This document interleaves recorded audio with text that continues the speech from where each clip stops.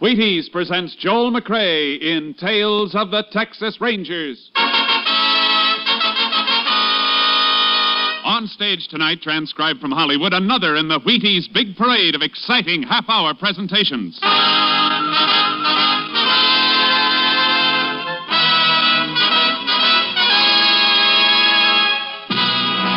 Tales of the Texas Rangers, starring Joel McCrea as Ranger Pearson. Texas, more than 260,000 square miles, and 50 men who make up the most famous and oldest law enforcement body in North America.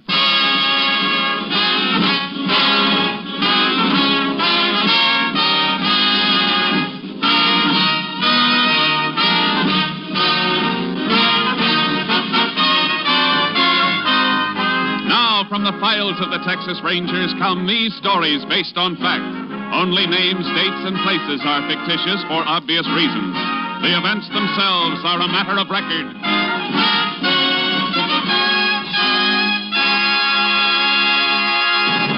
Case for tonight, the Trigger Men.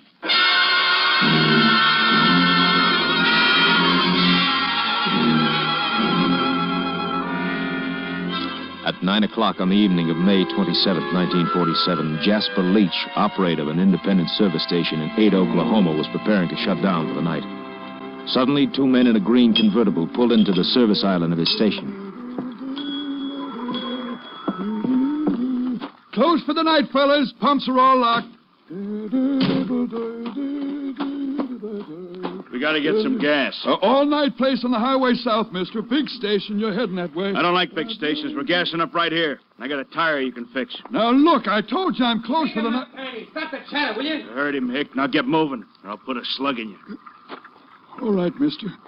I ain't arguing with a gun. He gets that pump going. Make him fill a couple extra 5-gallon cans, Pat. All right, Joe. Stop playing the party and get that flat spare out if you're so hot for action. Okay, but let's shake it up, eh?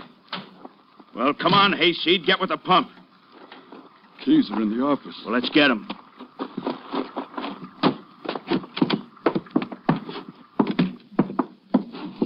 And while we're in here, you might as well open the safe. I don't know the combination. Yeah? Oh! I said open it, you hick. All right, mister, I'll open it. But you ain't getting away with this. Not by a dang sight. We'll talk that over later. Just you and me, Hick. Just you and me.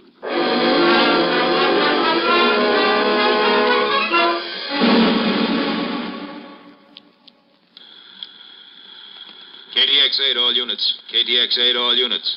Oklahoma State Police advised that about 9 p.m. of 5/27, gas station attendant at Ada, Oklahoma was robbed and beaten to death with tire iron. Subjects tentatively identified as number 1, Joe Gordon, average size, eyes blue, hair blonde, complexion fair. Number 2, Tiny Gordon, 6'3", peculiar walk, pigeon-toed, same coloring as brother. Subjects now believed to be in Texas en route to Mexican border. Wanted 6 states and FBI for murder, bank robbery, narcotics, other charges. Use caution, these men are dangerous. KTXA, Austin.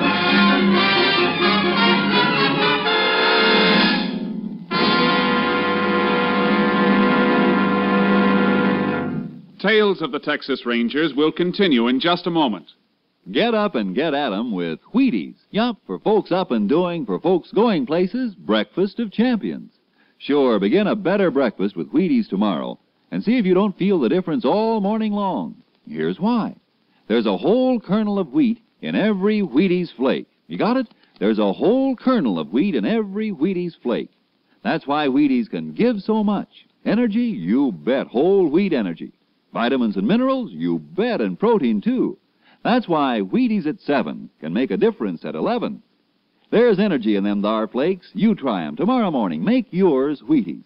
Pour on the milk, put on the fruit, and eat happy. Yes, and work happy. Tomorrow, see for yourself how Wheaties at 7 can help at 11. Breakfast of champions. Breakfast for you.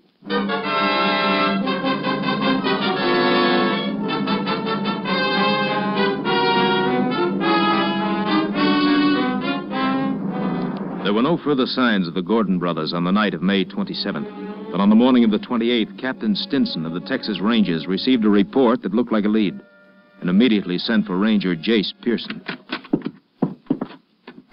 You send for me, Captain? Yeah, Jace. I want you to get right over to the General Hospital in Palo Pinto County. Been a double shooting. Deputy Sheriff and his son. Where'd it happen? Near Mineral Wells, but check the hospital first. Shooting took place during the night. Rancher found the men this morning. Mineral Wells. That's on the road south from Ada, Oklahoma. You think it might have been the Gordon brothers? It smells like them. They were headed south, according to all previous reports. I figure they're making their run for the border, and they'll kill anybody who tries to stop them. Sure looks that way. The deputy never saw who gunned him, Jace. If he can talk, get all the information you can. And if it looks like the Gordons, stay with it all the way. We don't want them to get across the border. I understand. Judging by their past movements, they steal cars and dump them for new ones at regular intervals before they get too hot. So don't pin too much on any car descriptions. I won't. I'll see you later. Oh, Jace. Yeah? You get anything hot, report it by phone. If I have anything for you, I'll have the radio dispatcher tell you to call in. The men we're after might have a shortwave set. Right, Captain. One thing more, Jace. This department hasn't lost a man in a long time. Let's keep it that way. Yeah. I wouldn't want to be the one to spoil the record.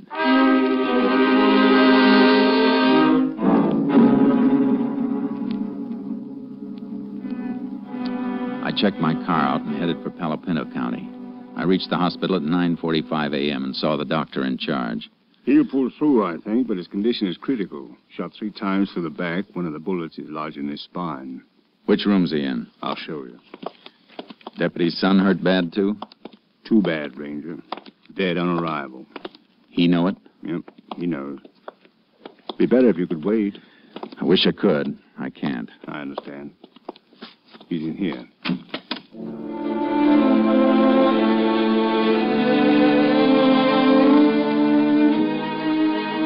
The deputy was lying on his stomach, a dazed look on his face like he was remembering something over and over, but still couldn't believe it. I knelt on the floor beside him so he could see me while he was telling me what happened. You see, my boy built himself one of them hot rod cars out of an old chassis and spare parts. You know youngsters. Yeah. I broke down on him last night. Fooled with it and couldn't get it to start. Called up home about midnight. Tell me and his ma why I was out so late. Sure. I drove out in my car to meet him where he called from, up at Salesville. We both fooled around with his car some, but wasn't fixing to go at all. Here. Here, sip a little water through this glass straw. Better? Yeah, thank you. You couldn't get the car started? Yeah. So finally I told the kid to come on home. And we'd get it taken care of today. Reckon that don't matter none now. What happened on the way home? We passed the carpet place. Big place. He raises silkworms. Here. Let me fix that pillow for you a bit. Thank you. Worms feed off in the leaves of the mulberry trees. We was passing the grove, Carbo's mulberries. I spotted a fire, little campfire like deep in the grove, almost out of sight. I see. Thought I'd better stop and have a look. The kid, he wanted to get out of the car with me. I don't know why I let him, but I had no way of knowing. Oh, of course, you couldn't know. We walked in. I guess they heard us coming. One of them kicked at the fire. I saw his shadow. That's all. I yelled at him to stand where they was, and they started blasting. Go on. I turned, pushed the kid down. Something hit me in the back. I went out. When I came to, my kid was lying there, just a couple of feet from me. 15 years old. All right. Don't try to talk anymore. Get him for me, Ranger. Please get him. Me and my kid.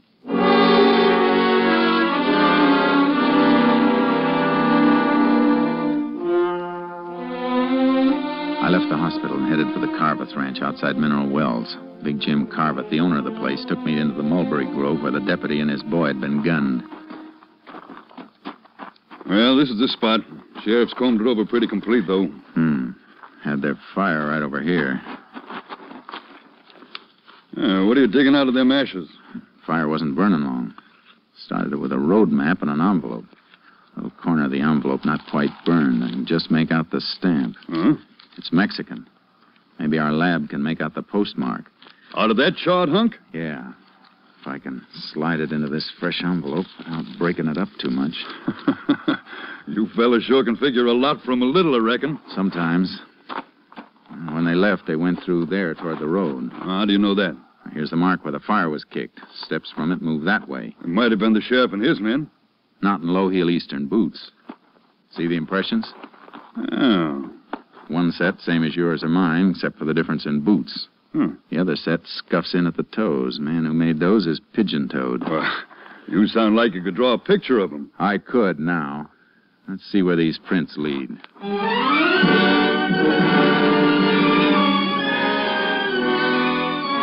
They led to the road, or almost to the road. Just at the edge of the grove were tire markings where a car had been backed into the mulberries to screen it from sight. Yeah, this is it, all right. Can see where it scraped the branches. Did more than scrape them. End of this one's been torn off. The part that got torn off isn't on the ground. Low branch, too. Oh, that means something? From the tire marks and the height of the branch, it means the baggage compartment of the car was open and then closed down on the end of the branch. See, it snapped off when the car moved. You sound like that's worth knowing. It might be worth plenty if the highway patrol turns up an abandoned car with a piece of mulberry branch caught on it.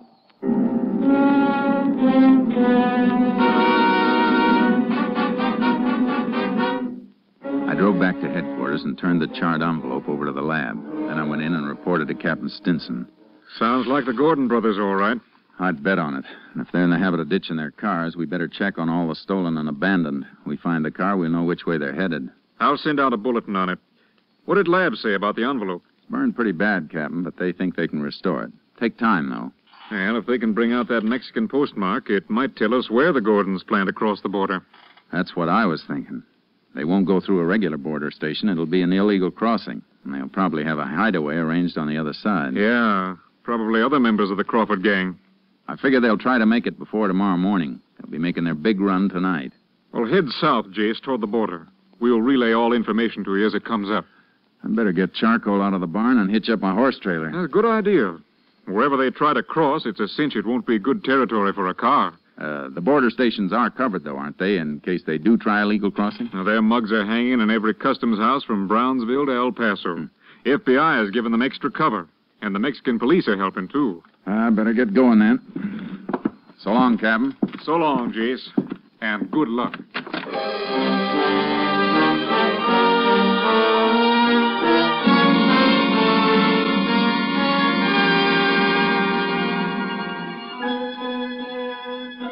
I loaded charcoal into the horse trailer and headed south, aiming for the center of the border near Valverde County so I could change my direction fast either way. I kept a lead foot on the gas pedal. Toward sundown, I was just outside El Dorado when the radio dispatcher came through telling me to call headquarters. I got Captain Stinson on long distance. That mulberry branch is paying off, Jace. Abandoned car with a piece of it caught in the trunk has just been found in Fort Stockton, Pecos County. How long ago? Less than 15 minutes. And the motor was still warm. Highway Patrol is throwing up roadblocks at all points, south and west. They can't be far out of Stockton. Must be planning to try a border crossing in Presidio or Brewster County, then. Any report on that burned envelope? Still working on it, Jace. You better head for Fort Stockton. If they do get past our block, they're within 90 miles of the border. I'll do my best, Captain. So long.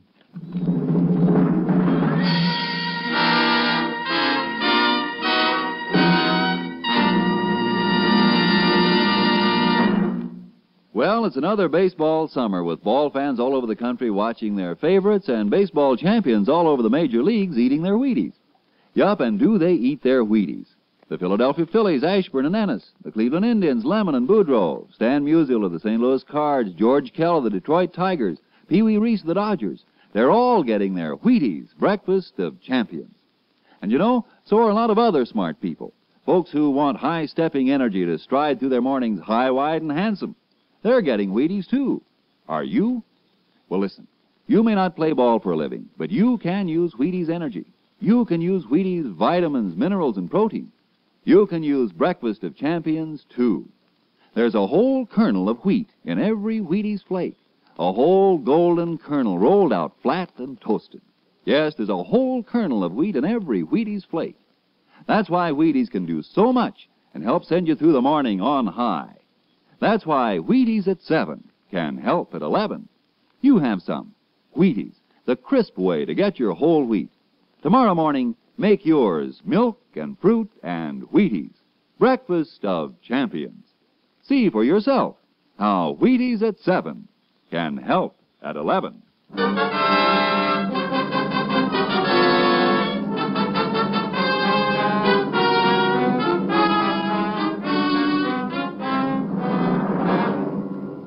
I started for the roadblock area in Pecos County, but I never got there. I was still 50 miles away when headquarters radioed me to contact them by phone. Had a feeling the news wasn't going to be good, and it wasn't. We can forget about Pecos County, Jace. The Gordons broke through our roadblock. Where? Back road near Hovey. They turned a Tommy gun on the highway patrol and a sheriff's car. Kill anybody? 2, and 2 more badly wounded. The men were just found when they didn't answer a radio call. Happened 2 hours ago. Then the Gordons could be at the border by now. The wildest part of it, Jace. And you'll have to guess what... Just a second. I didn't say so. All right. Okay, thanks. Here it is, Jace. Lab report on the burned envelope. Where was it mailed from? Baquias, right across the Rio Grande from the Santiago Mountains. That country's murder. Worse for them than for us. River swollen by spring rains. They'll need a boat to cross. County sheriff can beat through the mountains with posses. 10 miles each side. I'll get as close as I can by car, and then Charcoal and I'll ride in. If the posse will corner them, we'll have them. You're the closest ranger unit, Jace. But those men are dangerous. You want to wait for some help? No time for waiting. Now's the time for getting them. You'll hear from me.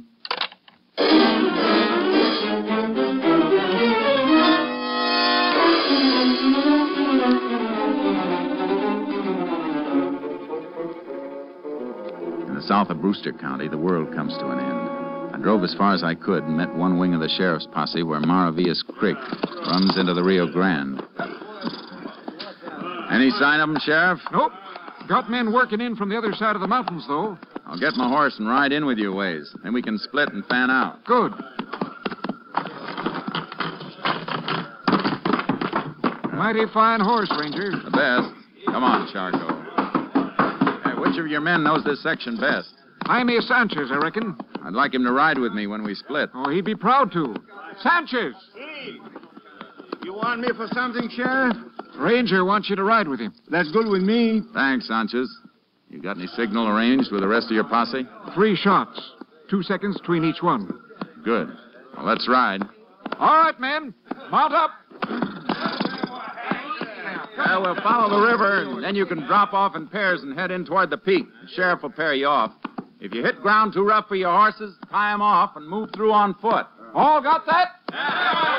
All right, let's move. Come on, get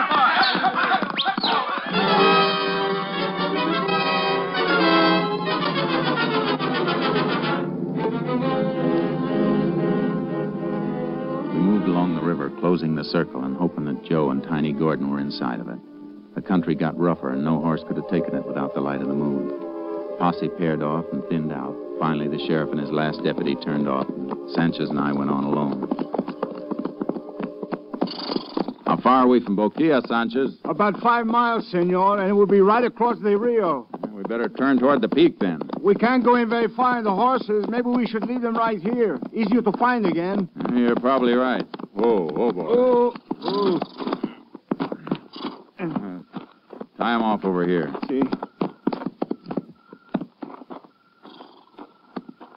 There are some cabins up here in the mountains, but the men we are after wouldn't know about them. What kind of cabins? Old hunters' cabins from long ago when there was good hunting. But most of the game is gone. Nobody lives in them anymore. No, but the Gordons might know about them anyhow. You said they do not know this country. Yeah, they could have been told. They're meeting somebody in Mexico. Some of their gang might have come through here before. That's why they picked this spot. They're in such a hurry, though, I don't think they would stop. Yeah, they would if the big boy got tired. The big boy? Yeah, Tiny Gordon, he's pigeon-toed. Something wrong with his feet. He's big and heavy and carrying a lot of weight. He's going to slow down in this country. I think you're right, Ranger Pearson. He ain't got good feet. He slowed down plenty in here. The cabins in the territory we're covering? See, 2 of them. Well, let's take a look. See, the first one is right up this way to the left, about 2 miles in.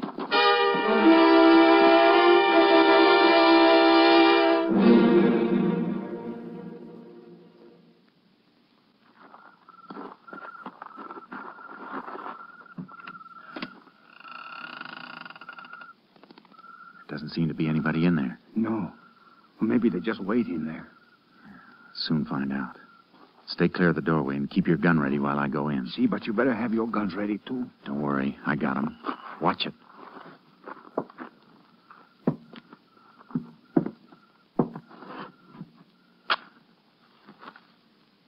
Nobody here. Come in. Lamp here. I'll light it. Something wrong with the lamp, senor? No. But I don't think I'll light it after all. Use your flashlight instead. See? There. Feel the glass. The lamp chimney. It's warm, senor. Used less than half an hour ago. Could any of the posse have reached here before us? I don't see how. They all turn in further back. I mean the group working in from the other side. No, they came all the way from Hot Springs, further than where we start. That's where the sheriff's deputy went to get them. Flash your light around a little. See? Wait. Turned on that chair again. See? Look. Dust wiped off it. Somebody sitting there not long ago. A scraped spot on the floor. Sat with his legs straight out. That scraping was done by his heels. See, you have a good eye. I think I'll sit down there and stretch my legs. My heels reach those marks? No, not quite so far. But why do you do that? Because I'm 6 feet tall. The man that sat in that chair is taller. Tiny Gordon is 6'3". Come on.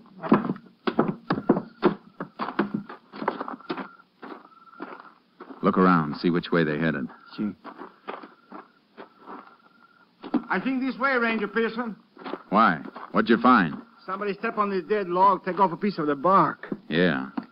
And prints there, too. Here, flash your light. See? Here. 2 sets.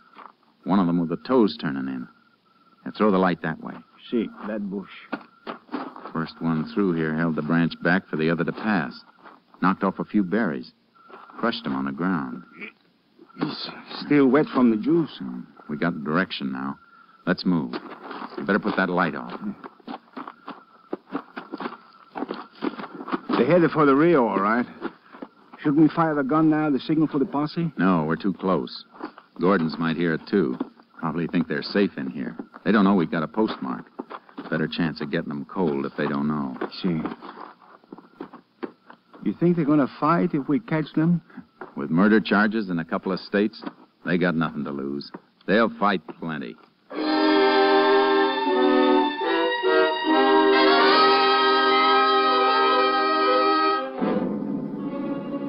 They left a trail all the way, easy to follow even by moonlight. Got fresher as we moved along and saw more and more spots where Tiny Gordon had stopped to rest, and the pace spots where Joe Gordon had moved around restlessly waiting for him. It wasn't long before we could hear the lapping of the Rio Grande as the foothills dipped down toward it. And then we heard them, moving and talking in the reeds at the edge of the river. All right, take it easy, man. How do you know? How do you know they got our letter? They expected us last night. Let's try again. You know we ain't moving on a train schedule. Suppose they don't come. Be light in a couple of hours. So we'll go back to that cabin and hole up again until tomorrow night. Besides, who's going to see us here? Oh, maybe an Indian or something. How do you know who's liable to be tramping around? What are you, Daniel Boone or something? Nah, dry up. Don't you tell me to dry up, you little punk. Tiny. We figured that right. They're expecting a pickup from the Mexican side. See, good thing the boat did not come brought yet. those Tommy guns with us. You're lucky you could carry a .45. You tried to carry a Tommy gun the way you were flopping around in there, you'd have killed yourself and me, too. I might kill you someday, Joe, shooting your mouth off. Go on, try it. I'll blow your brains Why, out. you want to punch in the jaw, Joe? Try it. Well, they got 45s, but so have we. See? Let's move in and take them.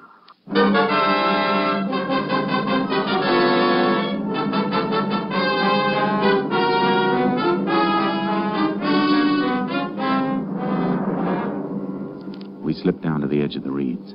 I capped Sanchez to move off about 30 yards so they'd have to come between us if they made a break away from the river. We couldn't see them in the reeds, but they couldn't see us either. Sanchez reached his position, and then I straightened up. Tiny! Joe! Who's that? Get up, Tiny! I'm a Texas Ranger. There's a posse of 20 men in the hills. You're surrounded. Will you come out? That won't do you any good. This way, Tiny! Open up, Sanchez! Don't get through here! That's a posse signal, Tiny. They'll all be heading this way. You won't be here to meet us! Late gun! What's the matter, Tiny? Your gun empty? Mine isn't, Cutman! Hey! How'd you fellas ever kill anybody? You don't even come close. Where are you, you hicks? I'll kill all of you, you stinking hicks! I'm over here, senor! Oh, yeah? The rest of the posse will be here soon. It'll be daylight. We'll starve you out or burn you out. You're hogtied. You better give up while you can. I ain't giving up. I'll take a lot of you hicks with me. Come on, Joe. Hey, Lydian. Bring them this way, son. Joe! Joe! Joe! You dirty!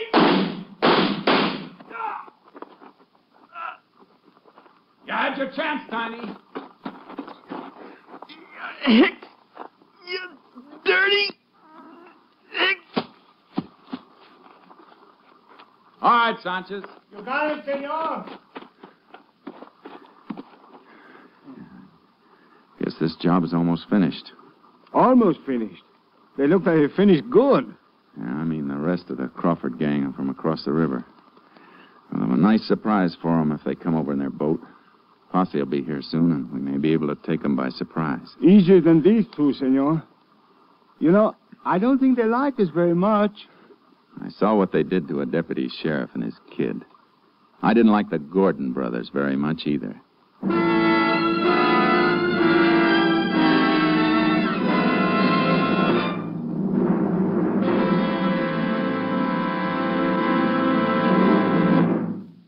2 hours later, other members of the Crawford gang were surprised and captured without resistance when they crossed the Rio Grande to keep their rendezvous with the Gordon brothers. They were turned over to federal authorities to stand trial for their crimes.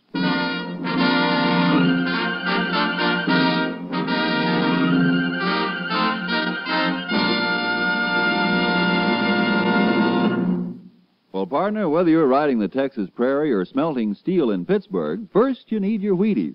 Yep, breakfast of champions for folks with big things to do. It's a brighter morning and a better job when you begin a good breakfast with Wheaties. And here's why. There's a whole kernel of wheat in every Wheaties flake. Yes, there's a whole kernel of wheat in every Wheaties flake. That's why Wheaties can give so much. Whole wheat vitamins and minerals, protein too. Whole wheat energy to help you stride through the morning high, wide, and handsome. Yes, there's a whole kernel of wheat in every Wheaties flake. That's how Wheaties at 7 can help at 11. You try 'em. Golden Flakes, Crisp Flakes, Wheaties Flakes. Have some tomorrow with milk and fruit, and see yourself how Wheaties at 7 can help at 11.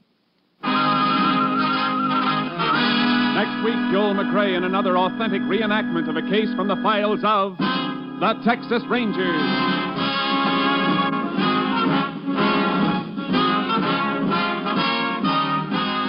Joel McRae will soon be seen starring in the Universal International Technicolor production Saddle Trim. Tonight's cast included Tony Barrett, Tom McKee, Tom Holland, Jack Crucian, Byron Kane, and Jay Novello. This story was transcribed and adapted by Joel Murcott, and the program was produced and directed by Stacy Keach. This is Hal Gibney speaking. And this is the Wheaties man, Frank Martin, inviting you to listen Tuesday night to The Penny Singleton Show on the Wheaties Big Parade. See you then.